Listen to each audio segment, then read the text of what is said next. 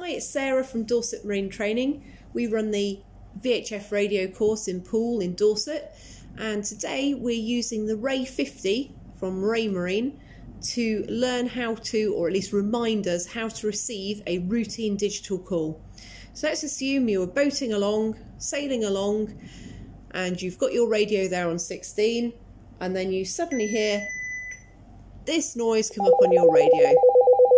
It means somebody's trying to get hold of you. If you don't answer it, it's going to get louder and louder.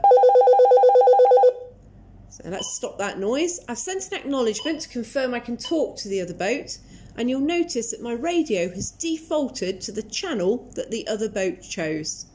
So they've chosen one of the working channels to talk on, and my radio's gone there, and then we'll just carry on as a normal voice call.